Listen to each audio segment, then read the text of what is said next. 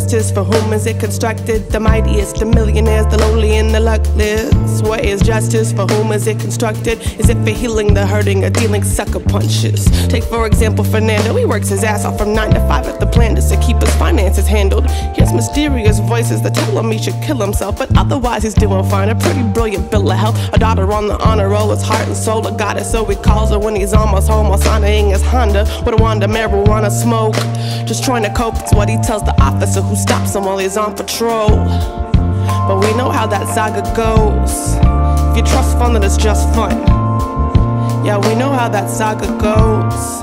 If your checks bounce and his cuffs on. So now he's in the system, and his sisters and his aunties are looking after his daughter, and he wonders how they're gonna eat. Voices used to whisper, now they start to scream. Needed to see a doctor and not a box of cinder block of concrete.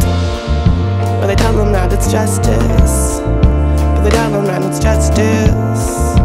They tell him that it's justice. What is justice? For whom is it constructed? The mightiest, the millionaires, the lowly and the luckless. What is justice? For whom is it constructed? Is it for healing the hurting or dealing sucker punches? Dealing sucker punches.